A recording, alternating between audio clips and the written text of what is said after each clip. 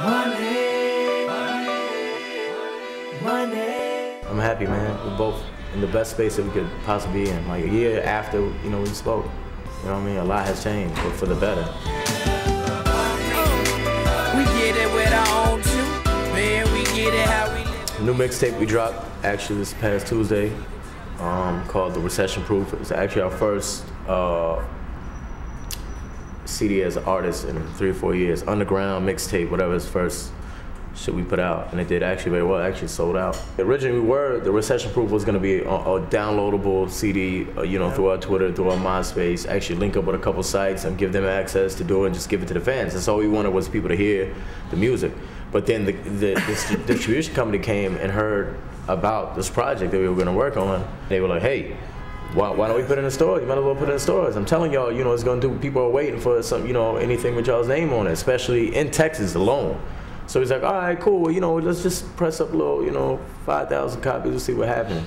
And then, boom, you know, it did what it did. So, I mean, that's great for us. And it got a real good response on all the forums, you know. I mean, everybody's gonna have their opinions about, you know, us behind the mic, which is fine, because, you know, that's a whole different ballgame. I don't think nobody likes seeing the producers, you know what I'm saying, doing the rap thing. We actually had a record deal on the artist side before the producer thing. So to me, it's more surprising that people actually just don't even know. So people are more like stunned, like, oh, this is your first time around. Oh, y'all rappers? I just like, oh, so this is the first mixtape, like all week long, like it's been a couple people like on some.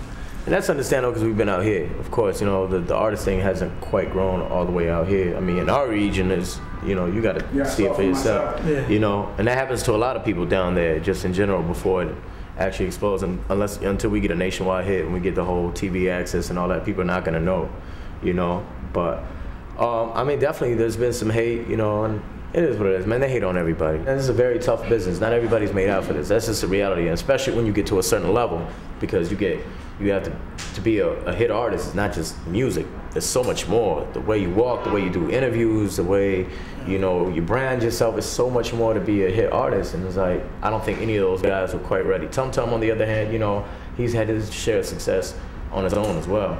But, you know, he's stuck in his ways on what he wants to do as well. So, I mean, that's the big homie. We still rock with him. We still rap.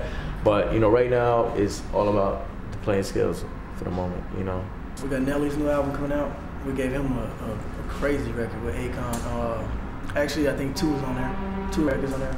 Bun B's album is. We also working on developing a reality show with some Thug, as a matter of fact.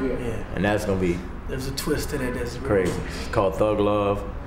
Every other week, and even the radio play nowadays, like now they're really supporting the Dallas artists. So it's like, it's crazy. And we're gearing up for All-Star Weekend. You know, you got to come out there. We got the Super Bowl, then we got Final Four. Yeah, so we're going there.